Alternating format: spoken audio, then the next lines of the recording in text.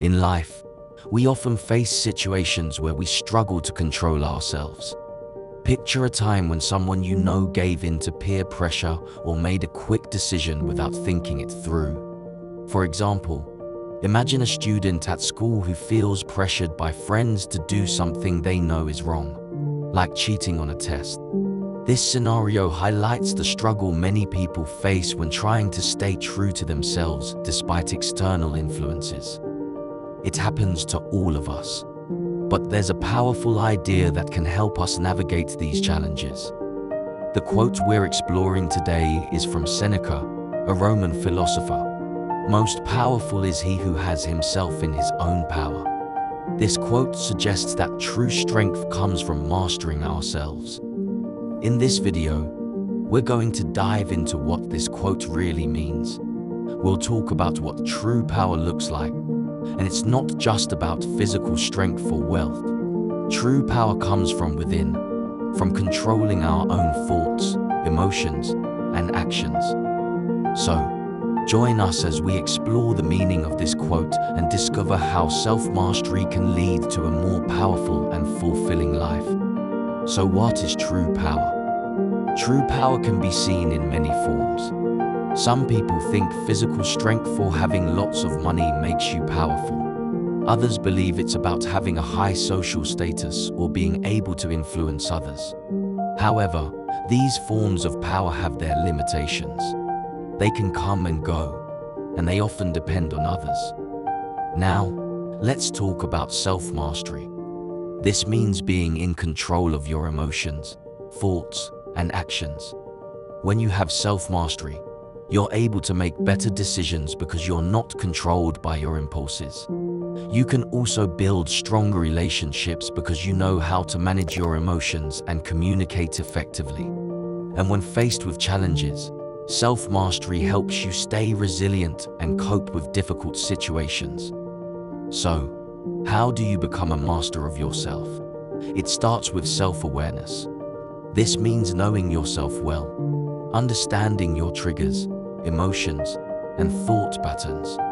By being aware of these things, you can start to recognize when you're feeling tempted or upset, and take steps to control your reactions. Another important aspect of self-mastery is emotional regulation. This involves learning healthy ways to cope with your emotions. Instead of letting your feelings control you, you can learn techniques like deep breathing or positive self-talk to stay calm and focused.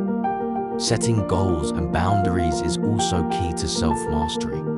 When you know what's important to you and what you want to achieve, you can prioritize your time and energy accordingly.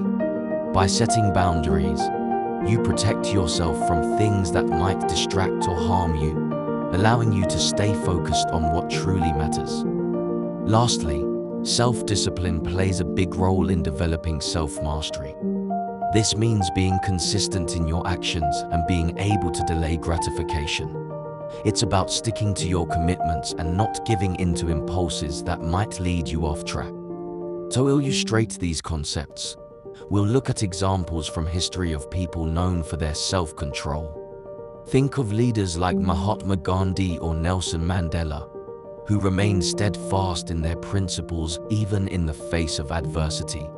Also explore everyday situations where self-mastery comes into play, such as resisting the urge to gossip or staying focused on your work instead of getting distracted. By understanding the power of self-mastery and learning how to develop it, you can unlock your true potential and become the most powerful version of yourself. Self-mastery isn't just about controlling our actions. It's about taking charge of our lives and becoming the best version of ourselves. By mastering our emotions, thoughts, and actions, we gain the power to make better decisions, build stronger relationships, and overcome challenges with resilience. Now, it's time for you to reflect on your own self-control.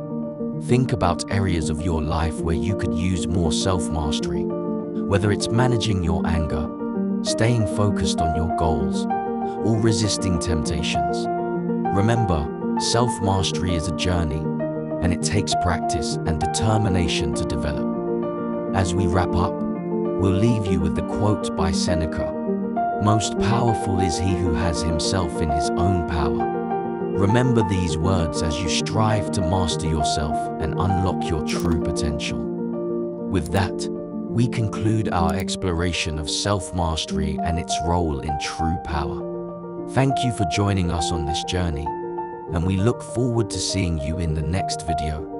Until then, stay empowered and keep mastering yourself.